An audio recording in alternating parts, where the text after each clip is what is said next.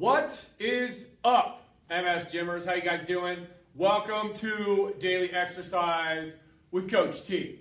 What is happening? Glad to see you guys. If you're brand new to the MS Gym, I just want to welcome you. I want to let you know that this is the place that you need to be in order to learn exercise for MS.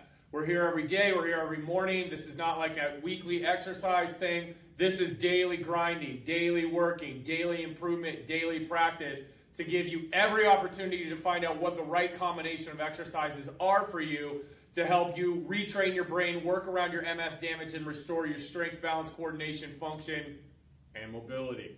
So, we're in the middle of a series called MS Leg Strengtheners. All of the exercises this week are super duper important leg strengthening exercises that will change your game. Obviously, before we do this, and for those of you who have been here a while, before we do leg strengthening, we will do releases, we will do stretches, we will do activations when we actually put it together in a workout. But we're just going through the teaching today. So if these are a little bit tough, if you're a little bit stiff, if you're like, dude, I don't know if I can do this, fear not, okay? You probably need to release some spasticity in your hips. You need to activate your glutes, your hamstrings, all that kind of fun stuff, and that'll help you get this done, okay? So Monday, we worked on an MS deadlift, which is where we have a chair behind us, reaching down and coming up, okay? Yesterday, we worked on a side lunge, really working on dropping into this leg and then pushing back to center, okay? So we have what's called frontal and transverse plane and coming back up. MS deadlift was straight up sagittal plane, so we're working this direction. Yesterday we worked this direction. Today we're going to work what's called the frontal plane, which is balancing side to side. So we're going to do what's called a side step up, which means we find a step, we turn to the side, we step up. Now as we step up, we're really going to be using this glute medius, your adductor, and then the opposite side, okay? The opposite side, what's called quadratus lumborum, okay? This is called the lateral subsystem. So this is going to help you that when you take a step and you're strong doing this, it's not going to allow you to fall to the side, which is then going to make you peg leg, right? So if you take a step on your good leg, but then that kind of gives out and you fall, then in order to get this leg up, that's not going to happen. So what does the body have to do? It has to lift and bring the leg over. So you kind of get this gait and come up, this gait and come up. So that's called a Trendelenburg sign. I've talked about it like 24 times since we started over the past year, but that's what that means, okay? So I'm going to show you a side step up. This is different than a front step up. Front step ups, I believe, are a little bit tougher just because you have to lift that leg, and for those of you whose hip flexors are not working so hot yet, that one's a little bit tougher. So the side step up I find with MS, a lot of people, a lot more MSers can do, okay? So that's good. All right, so let me drop my camera just a sec, just a smidgy-midgy, right there. Okay, so what you want to do is you want to find about like you can find any size of step, okay? So literally, in order to get the effect in your brain of actually stepping up, you can use like a 1/2 inch binder, okay? A 1/2 inch binder. Okay, to step up. So this is a 4-inch step. I'm doing this for emphasis, but you literally can use like a 1/2 inch binder. You can stack up one piece of plywood. And then as you get better, you can go to 3/4 of an inch, and then 1 inch, and then 1 1/4 inch, and then at 1 1/2, and then whatever. So I like these steps because you can go higher and higher, but you do not want to start off on a big old step if your glutes aren't ready. So what you want to do is find a smaller step and use this technique, okay? All right, so let me grab something real quick because I just have an idea.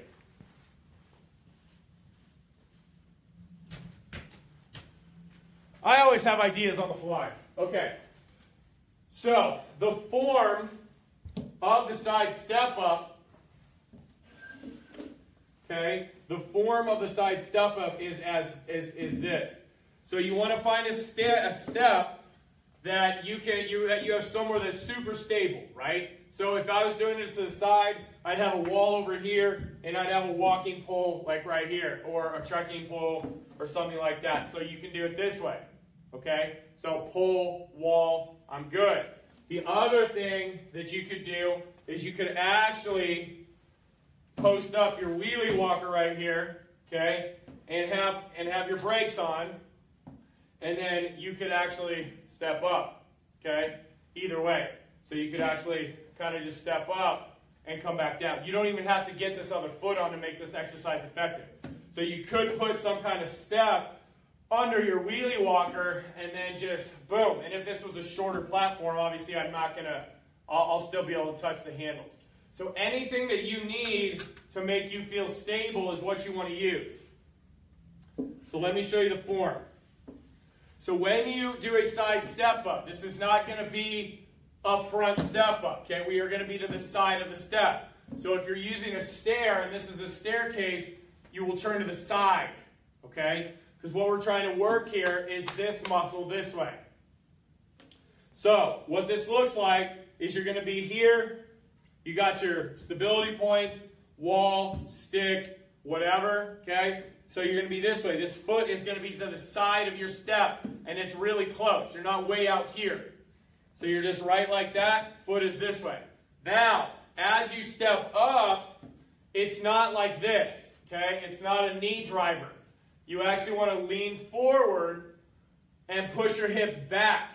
So you're getting that butt pushed back this way, which loads the glute. All right? So number one is you step to the side. Number two is you push your hips back and you lean forward at your hips. Number three is that you shift over into the leg that's on the step. You don't want to be over here in this leg and try to push off this leg. It ain't going to happen. All right? You want to push through the heel and the hip of the leg that's on the step. So you're going to be this way, and I don't want you this way either. I want you sitting straight back, just like you do in the MS deadlift, just like you did in the side lunge. That's why we're doing this today, because we've covered it. All right? So you're going to sit back in your glute so you're straight. You're not this way, and you're not over here. You're in this leg, so you shift. When you look down, you should be able to see your shoelaces. If you don't, and all you see is your knee, you're way too far forward. Okay? So if you look down and you don't see your shoelaces, you're too far forward, you got to stick that butt back more. Okay? And then with the hand on the wall, you're here, you shift, abs are in, leaning forward. You want to push through your butte and your hips, and then all you're going to do is just step up. Now, if you have hip flexor issues, you're not going to be able to pick a foot up like this. And if you're on a 1/2 inch step, you basically just have to slide your foot across. So it's just going to be up, and you can just kind of just slide that foot over. So it's easier to pull it in when it's dangling than lift it up when it's dangling, okay? So that's why I like the side step up. Now, if you have a pretty solid base, you may not even need to move this leg. You just get over, step up, come back down. Step up, come back down. Okay? So that's the form. So the key is shift your butt back, shift into that hip, drive from the heel and the foot. Okay? So if I'm going to be doing this, let's say I'm here, leg is this way, my foot's on the side of the step, not behind the step. So I'm on my wall and my shtick here. So we're back. And then it's push up. 1. Sit back. Now as you come back down, you got to touch the floor and then sit back again, shift into that hip, and come back again. So it looks like this. Is as I step up, what a lot of people do is they fall and they shift into this leg and then they get off balance. So as you step up, if my hand's on the wall here, I step up, and then as I come back down, I keep my weight in this hip, okay? I don't come down and shift over to this side, because basically you're just falling. So you've got to use that glute and the adductor and the abs to control it. So hand on wall, hand on shtick, we're leaning forward, shift into the hip, step up, come back down, stay shifted into the hip, but always remind yourself here. So blades are down, abs are in, push from the butt, step back down. Blades are down, abs are in, shift to the butt, and push. Come back down. Blades are down, abs are in, shift to the butt, boom, like that, okay? All right, so let's go 10 on each side. I'll show you in this direction just so you can see kind of what I'm doing, okay? Otherwise, I guess I could go diagonal. So I'll go a little diagonal, huh? All right, so right here. So hand on stick, hand on here, or hand on wheelie walker. Whatever. Or you can put both hands on a wall. Like, you can literally come up and have it just like this. I'm good. Boom. Come back down. Boom. Come back down. Whatever you need to do. Okay? Whatever you need to do. So you can go wheelie walker, you can go wall and stick, or you can go double wall. Ready? Here we go. So, here we go. Butt back, I shift into this hip, push through my heel, step up. 1. Butts, guts, blades up top. Find your balance. Bring it back down slow. Ready? Blades are down, abs are in. Push through your heel and your tush. Up, butts, guts, blades. Find your balance. And back down. Sit, shift into this hip. Now push, stand, butts, guts, blades. And back down. Sit, shift, push, butts, guts, blades. And back down. Sit, shift, push, butts, guts, blades. And down. Sit, shift, push, butts, guts, blades. Back down. Sit, shift, push, butts, guts, blades. Last one. Down. Sit, shift, butts, guts, blades. Okay? All right. So let's go to the other side. Okay, give you a little rest. All right. All right. So wall, stick, go. Here we go. Sit, shift into that leg, push, butts, guts, blades. Okay? And actually, I'll do this one from the front because I want you to see the shift. So imagine I have a wall here. So sit, shift, step up, butts, guts, blades. Down. Sit, shift, push, butts, guts, blades. And down. Sit, shift, blades down, abs in, and push, BGB. Good. Down. Sit, shift, lock everything down, push. Key is you got to get your shoulder blades down. Sit, you may think this is a leg exercise, it's full body. Shift, blades down, find that core, boom. Let your whole body help you lift. Sit, shift, blades down, abs in, and push, BGB. Back down, sit, shift, blades down, abs in, use that booty. Boom. Last one.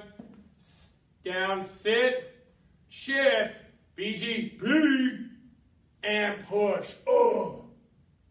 And back down. Okay? Good job. So again, real quick, you could use this with a walker. Okay? Same deal. Okay? You're way back here, so you're not out this way. You're pulling that walker pretty close. Sit, shift, push up, BGB, step back down. Now, it may be a little bit weird with the wheels, but you'll figure it out, okay? Just make sure you have your brakes on, okay? So you can do it that way, or you got the wall, right? So you got sit, shift, blades down, push, okay? All right. So I gave you guys multiple variations on that. So from a physics standpoint, when you have a weight and you move it up a distance, that is called work. That is a force times distance, right? So that's called work. You're moving a force a certain distance. When you start to add incline like this, then it's a different type of work on your body. So it is challenging, and there is some work involved when you're walking. But for you to be able to plant your body and then fight against gravity and step up, it activates so many muscles up and down your body, okay? So step-ups are really important. They're also very scary for a lot of MSers. They're also very laborious, meaning they're difficult, right, for a lot of people. So it is going to be challenging for your brain. It's going to shake your confidence a little bit, like, oh my gosh.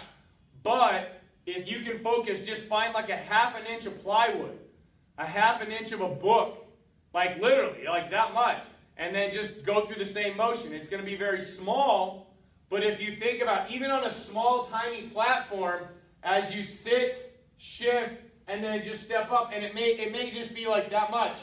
It may be that much. It may be that much.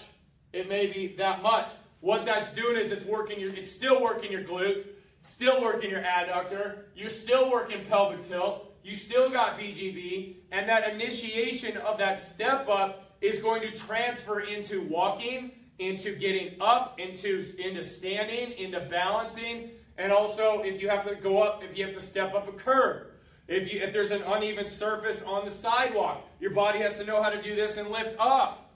If you haven't trained your body to elevate, then you're really limiting what you can do in life, because once you leave a nice flat floor and you go out there, everything becomes uneven and unstable.